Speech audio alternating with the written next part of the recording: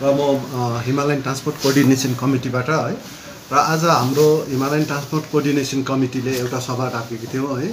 यस सभामा हामीले सम्पूर्ण पहाडभरिको चालक सङ्गठनहरूलाई लिएर एउटा सभा डाकेको थियौँ र आजको सभाको मुख्य विषय चाहिँ के थियो भने वर्तमान समयमा दार्जिलिङमा ट्राफिक जाम भएर है चालकहरूलाई मात्रै नभएर सम्पूर्ण पहाडवासीलाई नै धेरै नै असुविधा भएकोले गर्दाखेरि हामीले तपाईको 20 वटा सजेसनहरू है प्रशासनलाई बुझाएको थियौँ, जिटिएलाई बुझाएको थियौँ है। त्यो माथि उहाँहरूले केही काम गरिदियोस् भन्ने एउटा हामीले आशा पनि राखेका छौँ है। र यो आशाहरू सँगसँगै फेरि दार्जिलिङमा विगतको दिनमा यो ट्राफिक समस्यालाई लिएर दुईवटा पार्किङ बनाएका थियौँ, जसले चाहिँ दार्जिलिङको ट्राफिकलाई केही मात्रामा समाधान होस् भनेर 2टा पार्किङ बनाएका थियौँ। र अहिले सोसियल मिडियामा हेर्दाखेरि त्यो पार्किङको फी फेरि शुल्क बढाउने एउटा उहाँहरूले निर्णय लिएको छ है।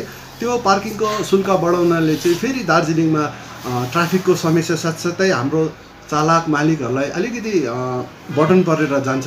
र अहिले हाम्रो यो माध्यमिक को एक्जामको समयहरू छ है, त्यसले गर्दा अहिले अलिकति त्यो शुल्कहरू नबढाइदियोस् है। बढाउनै हुन्छ र भनेपछि हामीसित अलिकति जोगाजोग गरेर बढायो भने उचित हुन्छ। र अहिले यदि यो हालैमा उहाँहरूले बढायो भने चाहिँ हामी त्यसको विरोध गर्दैछौँ है, विरोध गर्नेवालै छौँ।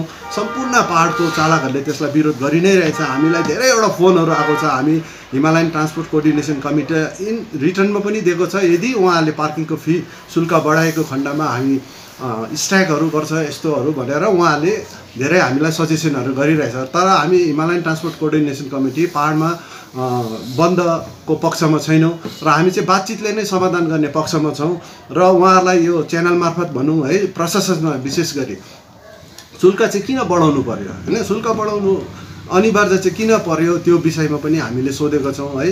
र जुन कम्पनीले त्यो टेन्डर लिएको छ उहाँलाई पनि हामीले विगत दिनमा एउटा सभामा लिखितमा बुझाएको छौँ कि तपाईँलाई चाहिँ दार्जिलिङको यो समस्या समाधान गर्नुको लागि बनाएको पार्किङको शुल्क चाहिँ किन बढाउनु पर्यो भन्ने विषयमा उहाँलाई लिखितमा दिएको थियौँ। त्यसको आजसम्म उत्तर पनि आएको छैन। सायद उहाँलाई पनि केही बाध्यताले बढाउनु पर्यो होला। तर दार्जिलिङको वर्तमान जुन ट्राफिक समस्या छ त्यसलाई हेरेर त्यसलाई चाहिँ शुल्क नबढाएको चाहिँ हामी उचित ठान्छौँ। किनकि शुल्क बढाउने छ त्यहाँ गाडी पार्किङ जानु एकदमै कम्ती भएर जान्छ। जुन गाडी चाहिँ त्यहाँ जान्दैन त्यो गाडी चाहिँ टाउनमै अड्केकोले गर्दा सहरमा अझै ट्राफिक जाम बढेर जान्छ। र यस्तो थुप्रै छ समस्याहरू, हामीले सोसियल मिडियामा भनेर सक्दैन पनि। दार्जिलिङको ट्राफिकको खालि अन्य समस्या त छँदैछ है। र 20 वटा हामीले अलरेडी लेखेर दिएको छौँ। त्यसमा प्रशासनले है जिटिएले केही गरिदिन्छ कि भन्ने आशा राखेको छौँ। र यदि गरेन भने पनि केही छैन है, अब त्यो उहाँहरूको पनि एउटा दायित्व हो गर्नुपर्ने। हामी त भन्ने खालि हो। हामीले यस्तो भनेको लगभग मेरो जीवनमा खालि 20 वर्ष नाग्यो कि दार्जिलिङको ट्राफिकलाई चाहिँ यसो गर्नुपर्छ उसो गर्नुपर्छ भनेर भन्दा पनि 20 वर्ष बितिसकेर पनि पहिलाकै जस्तो छ दार्जिलिङको ट्राफिकको प्रब्लमहरू है। यो सल्भ गर्नुको लागि उहाँहरूले के गर्छ भन्ने आशा राखेको छौँ। र अन्य समस्याहरू सबैलाई लिएर चाहिँ हामीले यो विगत आउने दिनमा दार्जिलिङभरिको चालकहरूलाई लिएर एउटा ठुलो सभा गर्ने सोचेको छौँ है। अब त्यो सभा गर्नुभन्दा अगाडि मलाई आशा छ प्रशासनले जिटिएले हामी सम्पूर्णलाई बोलाएर यो हामीले जुन हाम्रो समस्याहरू छ उहाँहरूले सुनिदिन्छ भन्ने आशा राखेको छु। र मेरो पछि यहाँ हाम्रो गोर्खा एकता चालकको सचिव हुनुहुन्छ, उहाँले पनि उहाँको केही बातहरू राख्नुहोस्। ल नमस्कार है, म भरत तिरुवा गोर्खा एकता चालक सङ्गठनको जेनरल सेक्रेटरी है। र आज तपाईँहरूको मिडियामा एक दुईवटा कुरा राख्दै थियो है। र विशेष कुरा के थियो भन्दाखेरि हाम्रो पासङ्गाले भर्खर भन्नुभयो है, एसटिसिसीले तपाईँको एउटा मिटिङ बोलाएको थियो है। त्यो मिटिङ बोलाएर चाहिँ के थियो भन्दाखेरि त्यही दार्जिलिङमा ड्राइभरहरूको है तपाईँको अब प्रब्लमहरू लिएर है कुरा थियो। अन्त र एसटिसिसी र हाम्रो गोर्खा एकता चालक सङ्गठनको जुन चाहिँ भिजन छ त्यो एउटै नै छ है। र त्यो एउटै भएको कारणले हामी एकजुटै आएर काम गरौँ न भन्दाखेरि के हानि हुन्छ भन्दाखेरि यसमा एकदमै ठिक लाग्यो हामीलाई। किनकि जब एउटै भोइस भएर जानु छ भने किन दुईपट्टिबाट जानु भन्ने भयो है। र त्यही मिटिङ भएर चाहिँ हामी आयौँ है। र दाजुले अहिले तपाईँको पार्किङको विषयमा भनिहाल्नुभयो, म पनि त्यसमै एउटा कुरा भन्न चाहन्छु है। के थियो भन्दाखेरि पार्किङको विषयमा के थियो भन्दाखेरि हेर्नु जुन चाहिँ यो पार्किङ बनायो है, यो पार्किङ बनाउँदाखेरि अब यो कसैको पैसाले बनाएको होइन है, एउटा सरकारको पैसाले बनाएको। जुन चाहिँ सरकारको पैसा भन्नाले यो हाम्रो एक एकजना इन्डिभिजुअलको त्यसमा कन्ट्रिब्युसन हुन्छ है। र त्यही अधिकारले चाहिँ हामी पनि बोल्नु पाउँदैछौँ है। कसैले प्राइभेटली बनाएको छ भने हामी बोल्नु सक्दैनथ्यौँ। तर अब आज आएर तपाईँको त्यसलाई के गर्दैछ भन्दाखेरि त्यसमा पार्किङ फी बढाउँदैछ भन्दैछ है, उनीहरूले फेब्रुअरीदेखि बढाउँदैछ भन्दैछ। त्यसको विषयमा हामीलाई यस्टुले पहिला मिटिङ त बोलाउनु भएको थियो, तर उनीहरूले मिटिङको कुनै डिसिसन नगरिने त्यसको पार्किङ शुल्क चाहिँ बढाएर लगेछ।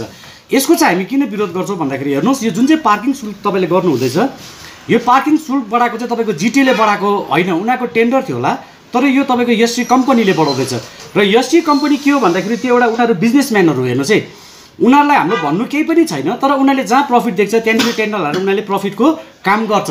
त्यो उनीहरूको बिजनेस हो, उनीहरूको त्यो लाइनै त्यही हो उनीहरूको, त्यसमा हामीलाई भन्नु केही पनि छैन। तर यसमा अब त्यो अन्डर कसकोमा आएको थियो पार्किङ भन्दा जिटिएको अन्डरमा आएको थियो र जिटिएले त्यो टेन्डर गरेर दियो अरे। अब हामीलाई वी डोन्ट नो है, हामीलाई थाहा छैन त्यो ओपन टेन्डर भयो भएन कसरी भयो त्यसको विषयमा हामीलाई केही पनि थाहा छैन, तर पनि उहाँले टेन्डर लिएर गर्यो। यहाँ कुरा चाहिँ के हुन्छ भन्दाखेरि हेर्नुहोस् पैसा कमाउने पनि जग्गा हुन्छ।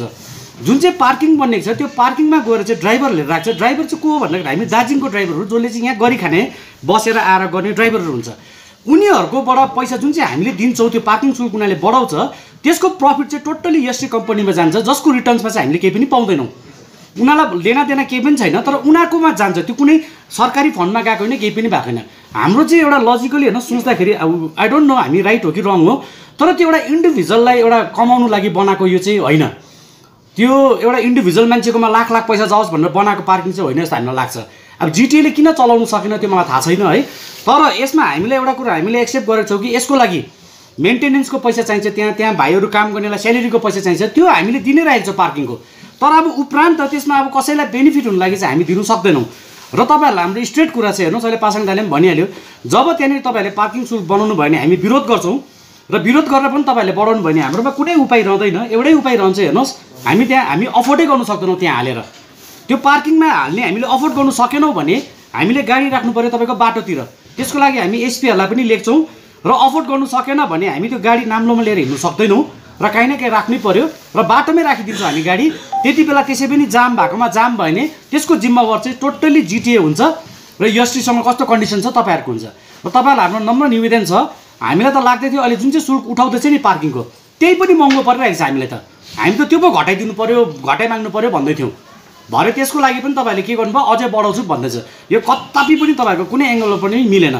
र मलाई लाग्छ हेर्नुहोस् हामीले मिडियामा आएर यो कुरो किन भनेको भन्दाखेरि दार्जिलिङमा जति पनि दार्जिलिङ मान्छे माया गर्ने मान्छेहरू छ नि उनीहरूलाई एक एकवटा इन्फर्मेसन जानु जरुरी छ, र एक एकवटा एउटा जग्गाकोबाट इन्फर्मेसन जाँदाखेरि उनीहरूले पनि आफ्नो प्रतिक्रिया राख्नु सक्छ कि whether it is right or रङ भनेर, र हामीले त्यो राखेर गऱ्यौँ। र पार्किङको विषयमा चाहिँ त्यही छ, हेर्नुहोस् तपाईँहरूलाई नम्र निवेदन छ, तपाईँहरूले बुझ्नुहोस् एउटा गरिब जनताले कसरी गरेर खाँदै जाँदैछ, त्यहाँनिर दिएको पार्किङले चाहिँ एउटा ड्राइभरको चाहिँ एक हप्ताको रासिन आउँछ, त्यो तपाईँहरूले बुझ्नुहोस्।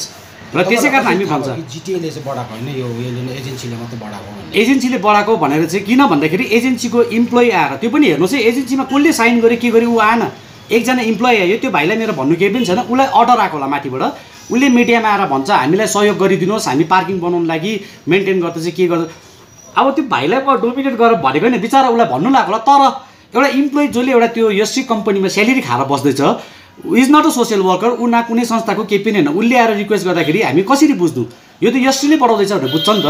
अब एसटीलाई हामीले गएर भन्यो भने उनीहरूले भन्छ टेन्डर अमाउन्ट बढायो अरे के अरे भन्छ, त्यो खै कहिले पनि ट्रान्सपरेन्सी भएको जस्तो लाग्दैन। जिटिएमा चाहिँ इन्क्वायरी गर्नुभयो यो के हो भनेर, जिटिएमा गरेको, अब इन्क्वायरी गर्दाखेरि उनीहरू अलरेडी फाल्टो फाल्टो पनि बिजी हुन्छ। भन्नु नै भने हेर्नुहोस् है तपाईँहरूलाई मेरो एउटा सिम्पल कुरा छ, पहिला पनि भनेको हामी चालकहरू छ नि, हामी चालकहरू सिम्पल मान्छे हो कि हामी त्यो तपाईँहरूले हामीलाई यस्तो बाध्य नगराउनुहोस् कि हामी मेमोरेन्डम लिएर एप्लिकेसन लिएर तपाईँहरूको एक एकवटा जग्गामा जइ बस्नुपर्ने कि तपाईँहरूले सिम्पली तपाईँहरूले यदि हामीलाई मान्छे सम्झिनुहुन्छ, यहाँको एउटा रने थाने सम्झिनुहुन्छ भने एउटा कन्सर्न राखिदिनुहोस्, यहाँ एसोसिएसन छ, एसटिसी छ, गोर्खा एकता छ, तपाईँहरूले एकताल बोलाएर यस्तो गर्दैछ भनेर त्यो तपाईँहरूले कहिल्यै गर्दैन, तपाईँहरूको डाइरेक्ट डिसिसन खालि आउँछ यो भयो भनेर, त्यसको चाहिँ हामी विरोधमा हौँ। र अर्को कुरा चाहिँ हेर्नुहोस् तपाईँहरूलाई यो एउटा सिम्पल कुरा थियो है, मेरो यो कुरा के भन्नु छ अर्को चाहिँ भन्दाखेरि मलाई दार्जिलिङमा एउटा कुरो अचम्म लाग्छ, के अचम्म लाग्छ भन्दाखेरि सबैलाई थाहा हुन्छ दार्जिलिङको एउटा सिजनको टाइम थाहा हुन्छ क्या, जस्तो 26 जनवरी र तपाईँको सिजन लाग्छ अलिकति, र न्यु इयर र क्रिसमसको टाइममा सबलाई थाहा हुन्छ त्यसलाई अलिकति के लाग्छ सिजन लाग्छ, मतलब टुरिस्ट आउँछ पुरा भनेर, जति पनि दार्जिलिङमा छ उनीहरूलाई थाहा छ, टुरिज्म डिपार्टमेन्टको झन् पुरै थाहा छ। र आई डोन्ट नो के हो कसो मलाई केही पनि बुझ्दिनँ, तर एक्ज्याक्टली त्यही काम त्यही टाइममा चाहिँ बाटोको काम सुरु गरिदिन्छ, जुन चाहिँ बाटोको काम चाहिँ तपाईँहरूलाई मैले पोइन्ट आउट गरेर भनेको होइन, धेरै जग्गामा छ, म तपाईँलाई एउटा एक्जाम्पल दिएर भन्छु, डालीको फाटाको त्यो काम सुरु गर्यो, एक्ज्याक्टली त्यो टाइममा सुरु गर्यो जति बेला टुरिस्ट आउँदै थियो, र त्यो त्यसै पनि दार्जिलिङमा यति बिघ्न जाम हुन्छ, त्यही माथि त्यसले गर्दाखेरि त्यो जाम डबल भएर गयो। हामीलाई लाग्यो त्यो काम सायद इमर्जेन्सी होला भनेर, र सोच्यो इमर्जेन्सी काम यसरी गर्छ। मैले देख्दाखेरि अब तपाईँको हाइवेको काम खासमा 24/7 गर्नुपर्ने काम हो, तर त्यहाँ हरियो झन्डा लाएर भित्र हेर्दाखेरि 2 जना मिस्त्रीले काम गर्दै थियो भनेपछि त्यो के पनि थिएन, त्यो इमर्जेन्सी पनि थिएन। तपाईहरुलाई सोच्नुहोस्, हेर्नुहोस् त्यो काम तपाईहरुले गरिब जनतालाई सोच्दैन, ड्राइभरहरूलाई सोच्दैन। त्यो काम तपाईको किन कम्प्लेन गर्नु भएन? गरेका हामीले पहिल्यै गर्दाखेरि सुन्नुहोस् न, जबसम्म एउटा मान्छे तपाईँले भन्नुहुन्छ नि भन्नुहुन्छ छैन हामी गाडी चलाउँदैनौँ के गाडी बाटोमा राखिदिन्छौँ, त्यति बेला चाहिँ किन गर्नु भएन? कति बेला मतलब जति बेला चाहिँ त्यो जति बेला पिक सिजनको टाइममा त्यो काम गर्दै थियो काम ठिक एक्ज्याक्टली यही कुरा तपाईँलाई भनेको। उनीहरूले पिक सिजनको टाइममा किन गर्छ भन्दा नि मलाई लाग्छ उनीहरूको स्ट्राटेजी हो जस्तो लाग्छ। पिक सिजनमा हामी एकदमै बिजी हुन्छ। हामी कस्तो खालको हो भन्दा नि जब हामी म गाडी छोडेर तपाईँको यो काममा लाग्यो भने नि मेरो घरमा नानीहरू भोकै हुनु, मेरो फर्स्ट प्रेफरेन्स हुन्छ म एउटा घरको बाउ भएपछि मैले नानीहरू हेर्नुपर्छ पहिला घरको। त्यसरी नै एउटा जिटिए चलाउने जो भन्दिनँ फेरि नराम्रो बोल्यो भन्दा एउटा घरको म यो जग्गा चलाउँछु भनेर बसेपछि पहिला उसले आफ्नो परिवार याद गर्नुपर्छ। त्यो बाटोको तपाईँलाई मैले कन्टिन्यू गर्दै थिएँ।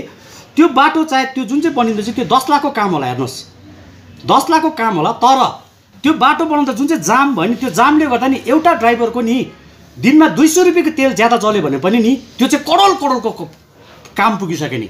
मैले यो भनेको नबनाउनुहोस् भनेको होइन, विचारको कन्ट्र्याक्टर लेख्छ के हो त्यो भनेको होइन। कमन सेन्समा अलिकति अफ सिजनमा बनाउनुहोस्, अलिक छिटो बनाइदिनुहोस् खालि भनेको। किन जाममा त्यो चाहिँ जाम हुन्छ भन्ने खालि हो। र यहाँ हाम्रो मिडिया साथी सोध्नु पनि तपाईँहरूले त्यति नै बेला किन भन्नु हुँदैन भन्नुहुन्छ नि। मान्छेले कसैले एउटा केही इम्प्लिमेन्ट गर्दा नि जो मान्छेको भिजन छ, जो मान्छेले अलिकति सोच छ, जो मान्छेले विचार गरेर बसेको छ नि उसले केही गर्नुभन्दा अगाडि सोच्छ क्या यो गर्दा के हुन्छ कि भनेर अलिकति हेरेर सोच्छ। यो त झन् एउटा जेनरली एउटा लाटाले पनि बुझ्ने कुरा हो। हाइवेमा त्यो गर्दाखेरि त्यहाँनिर अटोमेटिक जाम हुन्छ भन्ने। मैले यसको विरोध गरेको होइन, मैले जस्ट एउटा के खालि गरेको भन्दाखेरि हामीले फ्युचरमा चाहिँ यस्तो कुराहरू सोचिदिनुहोस् खालि भनेको। यो त जाम भएर सकि पनि सक्यो। तपाईँले भन्नुभयो नि त्यो सिजनको टाइममा हामी ड्राइभरहरू जानु सक्दैनौँ भने जो अहिले जो सत्तामा हुनुहुन्छ जसले जिटिए म्युनिसिपालिटी चलाइराख्नु उहाँहरूमा भिजन छैन भिजन छैन पनि भन्दिनँ। उहाँहरूको एउटा उनीहरूको भिजन कस्तो छ भन्दाखेरि उनीहरूको भिजन छ होला, ठुलो भिजन छ होला। तर उनीहरूको भिजन जहाँ हुनुपर्ने त्यो कुरोमा चाहिँ यो त कमन सेन्स हो नि त। यसमा भिजन राख्नु मतलब मैले भिजनमा तपाईँले के भनेको भन्दाखेरि ठुल्ठुलो प्रोजेक्टहरू कुरा गरेको होइन, यसमा मैले एउटा कमन सेन्सको पनि कुरा गरेको। उनीहरूलाई फेरि तपाईँले भन्नुहुन्छ उनीहरू कमन सेन्स छैन भनेर भन्नुहुन्छ होला। यस्तो काम गर्दा त कमन सेन्स छैन भन्दा पनि हुन्छ नि त। जब दुनियाँलाई थाहा छ अब टुरिस्ट आउँछ, अब 1-2 दिन यो काम नगरौँ यसले गर्दाखेरि ठुलो जाम भएर जान्छ, जाम त त्यसै पनि छ अझै जाम बढेर जान्छ भनेर त्यसलाई 2-3 दिन डिले गरेर अलिकति टुरिस्ट कम्ती भएर जस्तो अहिलेको टाइममा गर्दाखेरि केही पनि हुन्थेन नि त। हाम्रो भन्नु त्यति खालि यो पनि हामीले फ्युचर पार्किङको कुरामा नि तपाईँले अहिले कति तिर्नु हुँदै थियो? अहिले हेर्नुहोस् पार्किङमा छ माथि तपाईँको 40 रुपियाँ दिँदैछ ट्याक्सीले। 40 रुपियाँ दिएपछि तपाईँको पहिला पनि हेर्नुहोस् 1-1 घन्टामा भन्दै थियो, अहिले 2 घन्टाहरू या 3 घन्टा दिँदैछ त्यहाँ जुकोमा। त्यहाँदेखि तपाईँको जुन चाहिँ ट्याक्सी प्राइभेट गाडी छ, प्राइभेट गाडीलाई तपाईँको यिनीहरूले एकैचोटि 50 गर्दै थियो, अब 100 बनाउँछ भन्दैछ, त्यो पनि पर आवर गर्छु भन्दैछ। अब यहाँनिर प्राइभेट गाडी पनि उनीहरूले प्राइभेट गाडी बाहिरको वी डोन्ट केयर, बाहिरको गाडी आउँदा उनीहरूले कस्तो खालको गर्छ मलाई त्यो थाहा छैन। तर बाहिरको भन्दा मैले तपाईँको हाम्रो दार्जिलिङदेखि बाहिरको भनेको यहाँकै गाडी जस्तो कमान बस्तीबाट आएको गाडी हुन्छ, बिमारी भएर आएको हुन्छ, उनीहरूले कहीँ राख्ने जग्गा नपाउँदा त्यहाँ जान्छ, सबैजना मान्छे धनी आउँछ भन्ने छैन। बिमारीले गाडी लिएर आएकोमा 1 घन्टाको 100 रुपियाँ गरेर उनीहरूले जुन चाहिँ उठाउँछ त्यहाँनिर उनीहरूले बिमारीको टर्न नपाएर 5 घन्टा राख्यो भने 500 रुपियाँ जान्छ। त्यो 500 रुपियाँले त्यो बिमारी आएको चाहिँ तपाईँको धेरै दबाई पाउँछ है। अब त्यो तपाईँहरूले कनेक्टेड भएर सोच्नुपर्छ नि त। र अहिले तिर्दै गरेको पनि हामीलाई बेसी लाग्दैछ। हिसाबमा हो भने हेर्नुहोस् तपाईँको हामीले क्यालकुलेट गर्दाखेरि यहाँ हाम्रो पासङ दाले भनिहाल्यो, तपाईँहरूले एउटा हिसाब किताब गर्नु सक्छ नि त कि तपाईँहरूले हामीलाई टोटल देखाइदिनु भयो कि पार्किङमा मेन्टेनेन्स खर्च यति हुँदैछ र त्यसको बादमा तपाईँको हाम्रो स्यालेरी दिने खर्च यति हुँदैछ भनेर तपाईँहरूले त्यो हिसाब देखायो भने चाहिँ त्यहाँबाट त अटोमेटिकली डाटा निक्लिहाल्छ त। तपाईँहरूले इभन फेरि जिटिएमा पनि अलिक फन्ड चाहिन्छ भने त्यहाँ जिटिएको फन्ड पनि गर्नुहोस्, हामीलाई अलिकति फन्ड पनि पस्छ भनेर। तर that should be go to the जिटिएकोमा जानु पऱ्यो नि त त्यो पैसा, कसै इन्डिभिजुअलकोमा गएर जसको चाहिँ हाम्रो रिटर्न आउँदैन उसकोमा चाहिँ जानु भएन नि त भन्ने चाहिँ हाम्रो कुरा हो। गभर्मेन्टको त एउटा सिस्टमै छ नि, कुनै एजेन्सीलाई नै दिनुपर्छ दिने सिस्टम छ भाइ, मैले माने। तर सिस्टम पनि गभर्मेन्टले सोसियल वर्क त गरेको होइन होला, त्यो होइन। मैले के भन्नु चाहेको भन्दा तपाईँले हामीले के भन्नु चाहँदैछ भन्दाखेरि गभर्मेन्टको एउटा सिस्टम हुन्छ कि गभर्मेन्टले कसैलाई दिनु भन्ने।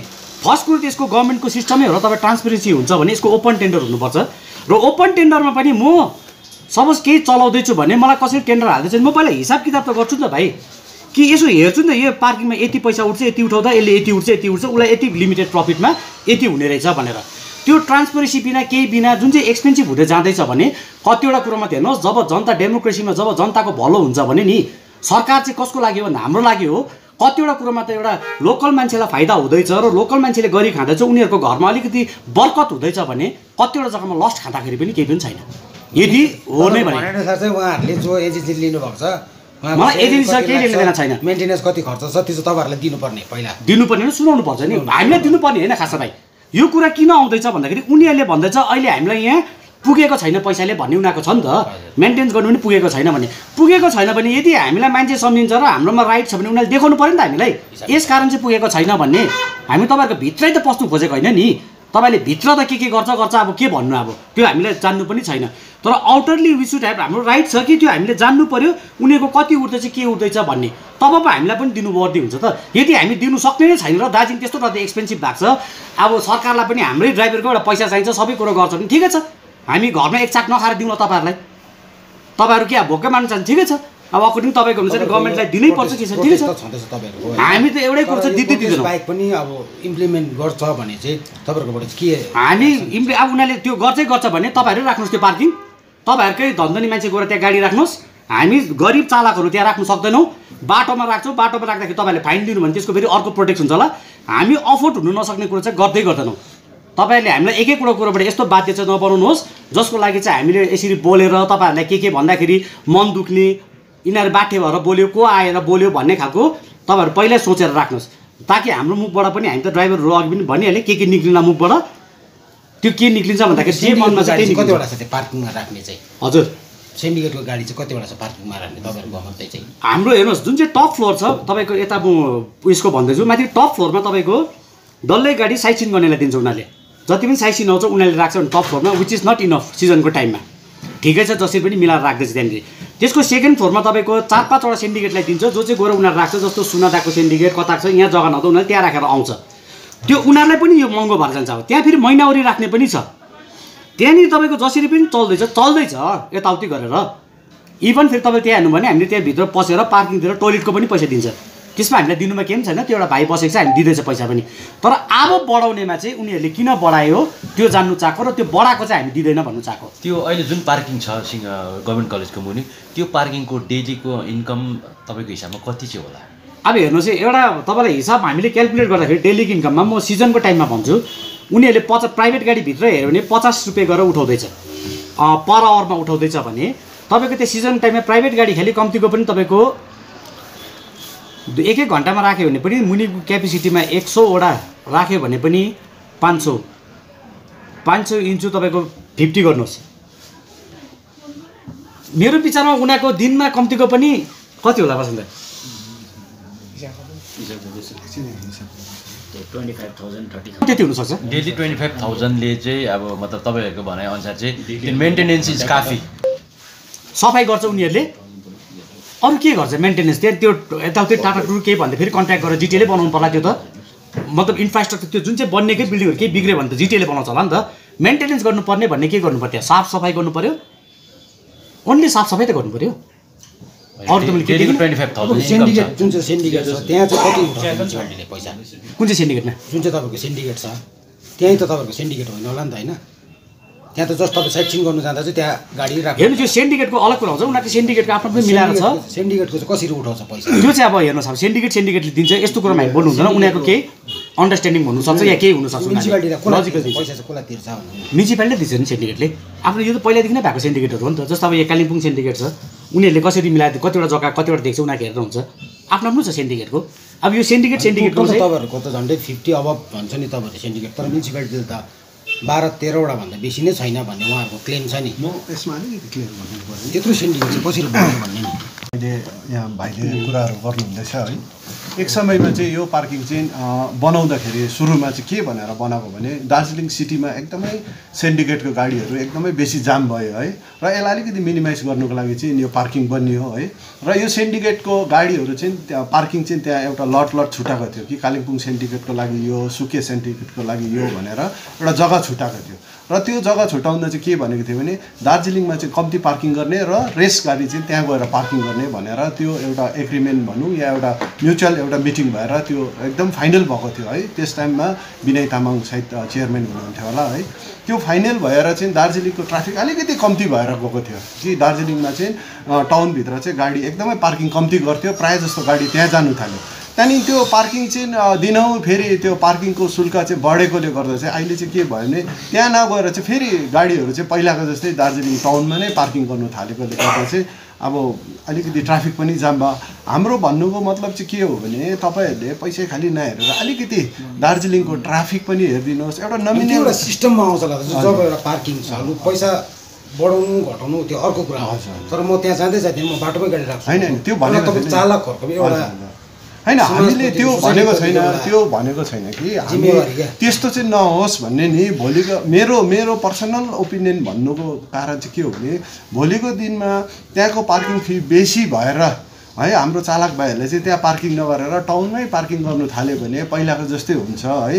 र यो सबैलाई ध्यानमा राखेर चाहिँ तपाईँले पार्किङको शुल्क बढाउनुभन्दा अगाडि चाहिँ यो सबैलाई चाहिँ ध्यानमा राखिदिनुहोस्। र एउटा कुरा चाहिँ मनमा राखिदिनुहोस्, त्यो पार्किङ चाहिँ मेन बनिनुको मेन उद्देश्य चाहिँ के हो भन्दा सिटीको पार्किङ ट्राफिक चाहिँ अलिकति कम्ती होस् भनेर नै बनाएको हो सुरुमा।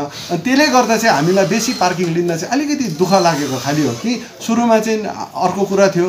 अहिले चाहिँ त्यो चाहिँ एउटा टोटली कमर्सियल है, त्यहाँबाट चाहिँ कसरी धन आर्जन गर्ने त्यो खालि भएकोले गर्दा चाहिँ आज हामीले तपाईँको प्रेस मार्फत है सरकारलाई भनौँ या एजेन्सीलाई हामीले जनाएको खालि हो।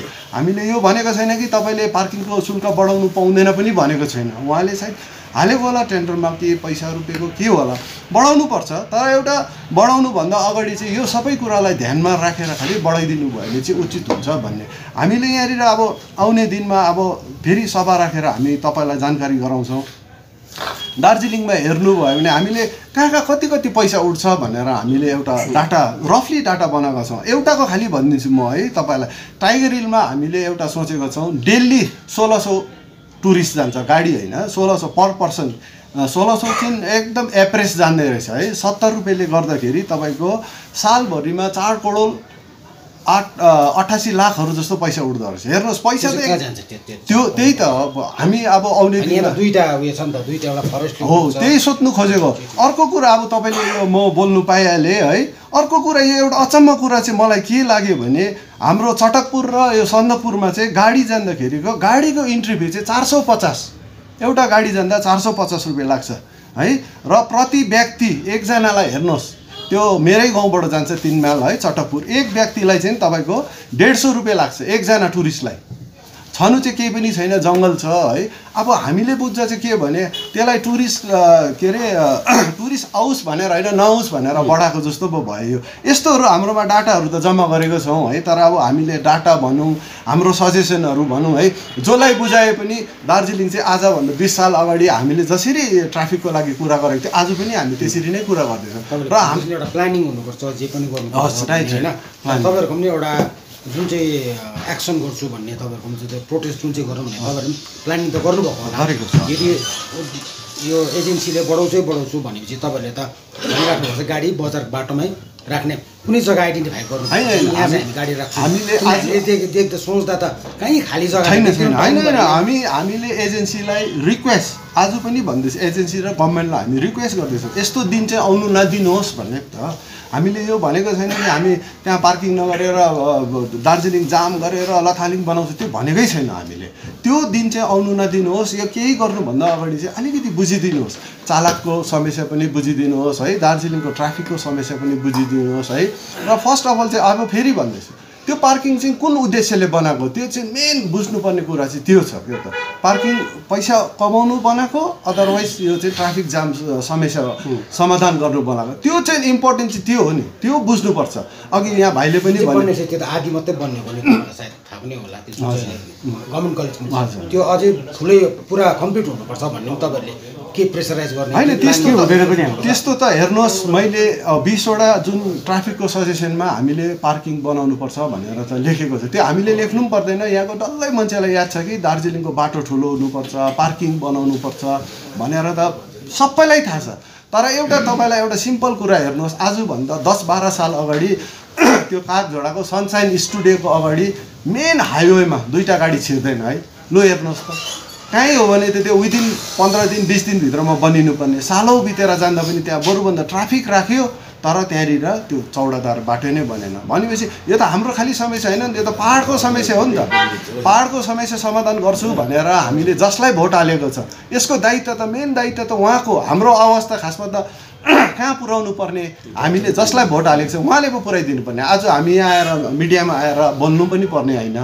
अब मैले एक समयमा यही तपाईँको प्रेस गिल्डबाटै भनेको थिएँ कि जिटिएले एउटा समस्त पाहाडलाई लिएर चालकहरू लिएर सभा राख्छु भनेर भन्नुभएको थियो है, त्यो पञ्चायत इलेक्सनको अगाडिको कुरा। लु हेर्नुहोस् त आजसम्म हामीलाई राखेन। हुनु त हामीलाई राखेर पाहाडको यो ट्राफिकको समस्या समाधान हुन्छ भन्ने होइन, हाम्रोबाट पनि केही सजेसन त जान्छ होला नि त है। र त्यो भनेर हामीले बारम्बार भन्दा पनि आज यत्रो दिन पर्खिँदा पनि आजसम्म कुनै सभा राखेको छैन। आज पनि तपाईँको च्यानल मार्फतबाट यही हामी आशा गर्छौँ कि जिटिएले एउटा ठुलो सभा राखेर हाम्रो चालकहरूको समस्या र पाहाडको समस्या चाहिँ चालकहरूले कसरी झेल्दैछ त्यो विषयमाथि चाहिँ केही ठोस कदम उठाउँछ भन्ने आज पनि हामीले आशा चाहिँ राखेको छ। धन्यवाद। अहिले तपाईँहरू हाम्रो पासाङ दाले भन्नुभयो है, तपाईँहरूलाई अहिले कति उठ्छ, टाइगर हिलमा पैसा कति उठ्छ, के उठ्छ त्यो पनि भनिहाल्यो है। र अब हाम्रो त क्वेसन पनि थियो त्यो पैसा कहाँ जान्छ भन्ने। अर्को कुरो चाहिँ के थियो भन्दाखेरि हेर्नुहोस्, लाजामुर्दोको कुरा हो है, त्यो टाइगर हिलको वाच टावर तपाईँहरूले हेर्नुहोस् है, हाम्रो प्रेसिडेन्टले पनि कतिपल्ट भनिसक्यो, त्यो के अरे फेसबुकमा पनि जान्छ, हामी पनि भन्छ, तर पनि स्टिल अहिलेसम्म त्यो बनिँदैन। अस्ति एकताल हामीले प्रोटेस्ट गर्दाखेरि त्यहाँ 2-3 दिन बनाएको जस्तो गरिदियो, तर अहिलेसम्म त्यो वाच टावर बन्नेकै छैन। जुन चाहिँ फर्स्ट टुरिस्टहरू बिहान उठेर फर्स्ट जाने जग्गा हेर्नुहोस् त, पैसा दिएर जान्छ। त्यो वाच टावरको बाहिर कुन दिन त्यहाँनिर कस्तो खालको घटना घट्छ भनेर हामीलाई डर लाग्छ। अब तपाईँहरूले जब आफ्नो अन्डरमा त्यो टुरिज्म छ, हेर्नुहोस् तपाईँहरूले यहाँ फेस्टिभल गर्नुहुँदैछ, टुरिज्म फेस्टिभल गर्नुहुन्छ, सबै कुरो गर्नुहुन्छ, अलिक लाज पनि हुनुपर्छ नि त हो। त्यस्तो देखेपछि हेर्नुहोस् लाज हुन्छ, फेस गर्नु पनि हामी ड्राइभर हुन्छ, हामीलाई सोच्छ यो किन नबन्नेको भनेर हामी के जवाब दिनु भन्नुहोस् त। त्यो एक एकवटा पोइन्ट त्यसरी घट्दै गयो नि के हुन्छ। धन्न हामीलाई वरदान दिएको छ र यहाँ टुरिस्ट आउँछ। हेर्नुहोस् तपाईँहरूले एकपल्ट आकाचिम गरेर दार्जिलिङ नि टुरिस्ट बिना सोच्नु भयो भने नि निसासिन्छ है, मान्छे निसासिन्छ, टुरिस्ट आएन भन्छ हामी के गर्नु भनेर। र त अब यस्तो इम्पोर्टेन्ट टुरिज्म एउटा इन्डस्ट्री, यस्तो इम्पोर्टेन्ट इन्डस्ट्रीलाई नेग्लेक्ट गरेको जस्तो हो नि त यो, तपाईँहरूले परवाह नगरेको जस्तो हो नि त। तपाईँहरूको कोही पनि टुरिज्मबाट गरी खाँदैन भनेर नेग्लेक्ट गरेको जस्तो देख्छ नि त। हामीले हेर्नुहोस् एउटा अब यहाँको रहिठाने भएर बस्ने भएर खालि हामीले कुरा गरेको, हामी पनि आफ्नै मतलबमा भएर छोटो बिचाम जसरी पनि गरी खानुपर्छ भनेर सोचेर त्यस्तै खालको इन्डिभिजुअल सोचाइ राख्यो भने दार्जिलिङ के भएर जान्छ होला भन्नुहोस् त। तपाईँहरूलाई 2 हात जोडी नम्र निवेदन छ, हेर्नुहोस् त्यो वाच टावरको हामीले यति बिघ्न भनिसक्यो, तपाईँहरूले हेर्नुहोस् त्यो वाच टावर बनाइदिनुहोस्। त्यो साह्रै जीर्ण अवस्थामा भइसक्यो, त्यो भएको पैसा त्यसै बिचमा वेस्ट हुन्छ। अस्ति हेर्नुहोस् तपाईँले त्यो तल के अरे रक गार्डनको हेर्नुहोस् कसरी हालिदियो त्यो टुरिस्टले, फेसबुकमा हेर्नु होला। त्यो त लाजामर्दो कुरा हो नि त। हाम्रो दार्जिलिङको बदनाम हुँदैछ त। दार्जिलिङ बदनाम हुनुको मतलब तपाईँ खालि होइन, एकजना दार्जिलिङको मान्छे एकजना रहिठाने बदनाम भएको थियो, त्यो एउटा बस्ने चियर भाँचिरहेको रहेछ। अब यो सब के हो भनेर हामीले सोद्धाखेरि तपाईँलाई विरोध लाग्छ भने त्यसमा हामी माफी चाहन्छौँ, तर रिक्वेस्ट छ तपाईँहरू यस्तो सानसानो कुरोहरू चाहिँ गरिदिनुहोस्। हामीलाई लाग्छ यो कुनै ठुलो कुरो होइन भनेर। अब यहाँनिर हामीले हेऱ्यो भने यहाँ जुन चाहिँ प्राइभेट बिल्डिङहरू कम्प्लेक्सहरू बनिँदै गरेको हुन्छ, त्योभन्दा पहिला सुरु गरेको त्यो वाच टावर बनेको छैन यहाँनिर, त्यसको बादमा कस्तो कस्तो ठुल्ठुलो कम्प्लेक्सहरू बनिसक्यो। हुन त त्यहाँ प्राइभेट हो, अब त्यो के कारणले अड्क्यो तपाईँहरूले पहिला पनि ब्ल्याकलिस्ट भयो के भन्दैछ, त्यो तपाईँहरूको टेक्निकल कुरा तपाईँहरूले सल्भ गर्नुहोस् न। त त्यो कुराले गरेर त्यो नअड्काइदिनुहोस् न, त्यसले पनि हामीलाई धेरै डिसएडभान्टेज हुन्छ भन्ने चाहिँ तपाईँहरूलाई हाम्रो निवेदन हो। र तपाईँहरूले अब आजको हाम्रो जुन चाहिँ प्रेस गिल्ड हेर्नुभयो है, हामी यो संक्षिप्तमा मिलेर आएर दियौँ तपाईँहरूलाई है। यो सब कुरो हाम्रो तपाईँहरूलाई एउटा के हो भन्दाखेरि सजेसन पनि हो, हाम्रो मनको तपाईँहरूलाई व्यथा पनि भनेको। यहाँ भाइले भन्दै थियो तपाईँले अब गाडीमा गरेर लथालिङै गाडी राखेर दार्जिलिङ अवस्था बनाउँछ, त्यो इन्टेन्सन होइन मेरो। मैले तपाईँको यहाँको कुरा गरेको होइन, मैले तपाईँको पर टुरिस्टको कुरा गर्दैछु। बेसी गाडी राम्रो राख्नुपर्ने र टुरिस्टको गाडी जाने चाहिँ तपाईँको जूको हो, जहाँ चाहिँ बेसी गाडी गएर त्यो पार्किङ अलवेज फुल भएर जान्छ। र त्यहाँ चाहिँ भनेको मैले पहिला त्यहाँ पार्किङ नबनिँदाखेरि पहिला यसरी 1300 गाडी राखिँदै थियो र त्यस्तै सिचुएसन आउँछ है भनेर त्यहाँ मैले भनेको। यो धम्की होइन, तपाईँहरूलाई यो हाम्रो एउटा रिक्वेस्ट भयो त कि हामीलाई त्यो बाध्यता नबनाइदिनुहोस् भन्ने, अफोर्ड गर्नु नसक्ने कुरा हामी सक्दैनौँ भन्ने। र तपाईँहरूलाई एउटा नम्र निवेदन चाहिँ हेर्नुहोस्, तपाईँहरूले एउटा टुरिज्म डिपार्टमेन्टलाई तपाईँहरूले एउटा डिपार्टमेन्ट लिएर चलाउँदैछ भने प्लिज ध्यान दिनुहोस्। किनकि मैले तपाईँहरूलाई अघि पनि भने आकाचिम गरेर दार्जिलिङ टुरिस्ट बिना सोच्नु भयो भने नि निसासिन्छ तपाईँहरू, कसैको केही पत्ता पनि हलिँदैन दार्जिलिङमा। र यो टुरिज्मलाई बढाउने कुरो जो नयाँ आउनुहुन्छ तपाईँहरूले, जसले पनि बोट टुरिज्ममा आएर चलाउनुहुन्छ, तपाईँहरूले केही क्रिएटिभ गरेर जइदिनुहोस् न, ताकि हामी पनि आएर धन्यवाद दिउँ तपाईँहरूलाई। जे गर्नुहुँदैछ त्यसको लागि तपाईँलाई धन्यवाद छ। आउने कार्यक्रममा तपाईँहरूलाई अल द बेस्ट पनि छ। तर त्यसरी नै पासाङ दाले भनेको जस्तो अलिकति मान्छे सोच्नुहुन्छ भने अलिकति ड्राइभरहरूलाई बोलाएर स्कुटरहरू छ बोलाएर अलिकति कन्सर्न गर्नुहोस् यो गर्दा कसो होला भनेर हाम्रोबाट पनि तपाईँहरूले एउटा सानो राम्रै सजेसन पाएर त्यसले इम्प्लिमेन्ट हुँदा दार्जिलिङमा अलिकति पनि इम्प्रुभमेन्ट ट्राफिकमा इम्प्रुभमेन्ट हुन्छ भने त्यो हाम्रो लागि पनि देन हुन्छ तपाईँहरूलाई पनि राम्रो हुन्छ यति नै छ भन्नु है धन्यवाद एकदमै सजिलो वा युनिक टेक्निकको साथमा नानीहरूलाई आफ्नो पढाइमा सफल बनाउनमा फिजिक्सवाला भारतको शहरी र ग्रामीण दुवै क्षेत्रका विद्यार्थीहरूलाई एनईईटी वा जेईई को परीक्षामा मद्दत गर्दछ। यदि तपाईँ पनि आफ्नो नानीहरूको निम्ति एक विशेषज्ञ खोजिरहनु भएको छ भने आउनुहोस् तेस्रो तला स्काई बिल्डिङ पानी ट्याङ्की मोड सिलिगुडीमा र एनरोल गर्नुहोस् जेईई र एनईईटी को ब्याचहरूमा जहाँ तपाईँले पाउनुहुनेछ 25% सम्मको आकर्षक छुट। अधिक जानकारीको निम्ति सम्पर्क गर्नुहोस् 073148500131। दुबईको निम्ति झट्ट सेक्युरिटी गार्ड चाहिएको छ। मेल हाइट 5 फिट 6 इन्च अनि माथि, क्वालिफिकेसन 10 पास, उमेर 21 देखि 42 वर्षसम्म, फ्री एकोमोडेसन, मेडिकल, इन्सुरेन्स अनि ट्रान्सपोर्टको सुविधा रहेको छ।